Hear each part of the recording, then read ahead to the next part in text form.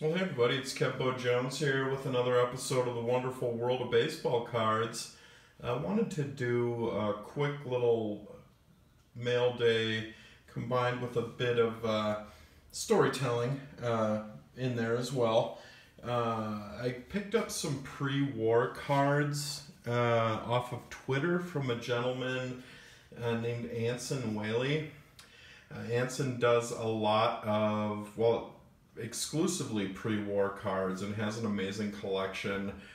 He and I have talked a little bit over the last year, and he's turned me on to some really good stuff. And he was having a Twitter sale of some cards that he was getting rid of earlier this week, and I took my chances to see what was out there and ended up with some really fun and unique and interesting stuff.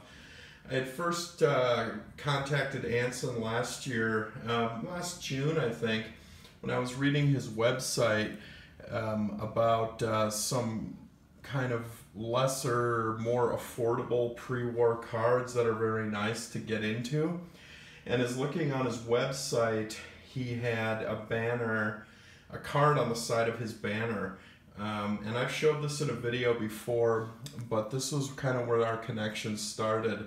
And that I had picked up this 1888 Little Roadie cut plug America National Sports card. I guess these are the N557s is what they're called.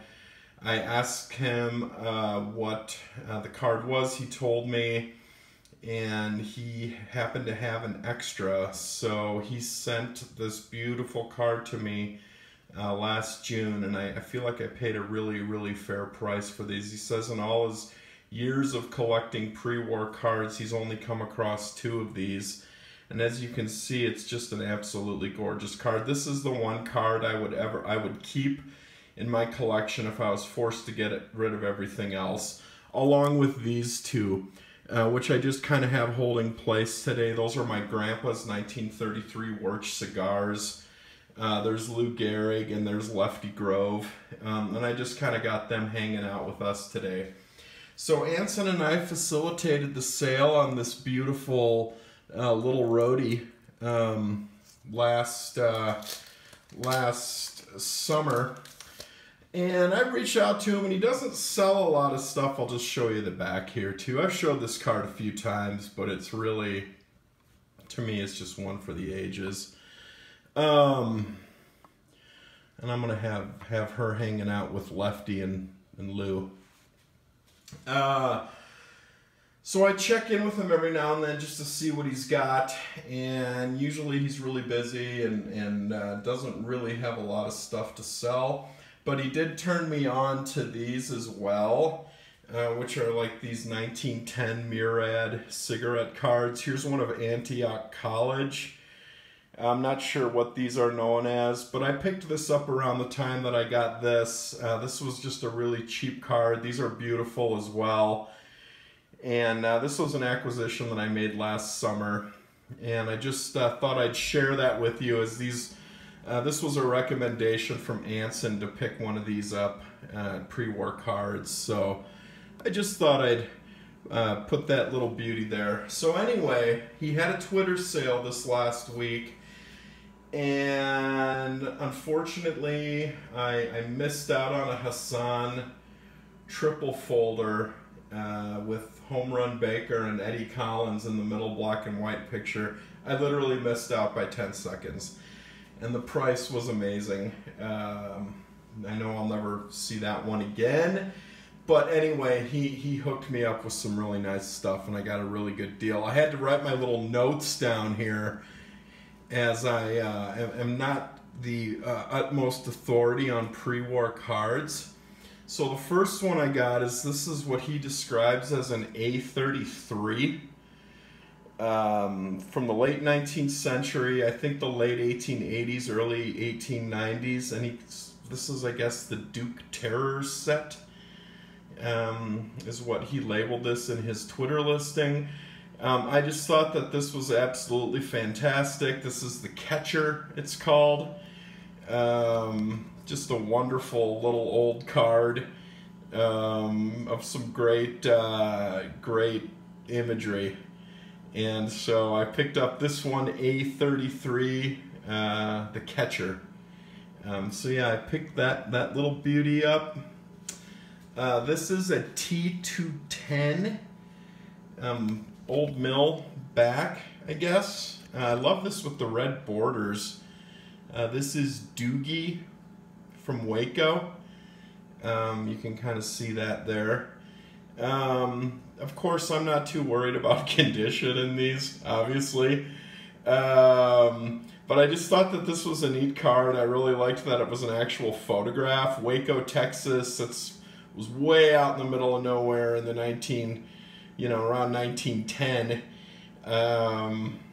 And so I just thought that this was really neat card to kind of just add to the PC there. Doogie from Waco from the T210 set. As I said, I really am not all that. I love pre-war, but the naming conventions confuse me. And there's so many variants, so it can get a little. Forgive me for all the aficionados. This last one is a postcard that's really cool. 1908 White City Art. This is a basketball postcard. It's really cool. It reminds me a lot of this little roadie. And as you can see, it's got some handwriting on there. I guess Tamale. And I just thought that this was really neat. She's playing basketball, so this is really old for the time. You can see it's postmarked on the back. And I just thought this was really neat, really pretty, really unique. 1908 White City Art is what this was dubbed as. So I just thought that was really pretty. And then he threw in this trimmed, this was just a freebie. Fitzsimmons 1941 play ball. He just threw this in as a thank you. And then I have one more card here, and this was a contest win from Vintage Oddball Cards. Super stoked about this. I had done a funny cards contest and ended up taking second place. And I cannot complain one bit. I won this 1911 Sweet Caporal T206 John McClane card. Absolutely beautiful. A huge thank you to Vintage Oddball Cards for this amazing gift. I've never owned one of these beautiful T205s before. Just super thoughtful. And just super great. And I'll show you the back. A little different, as you can see. But just such a neat card. So beautiful. Such a nice and thoughtful gift. And I mean, I'll take one of these all day long. It's just gorgeous.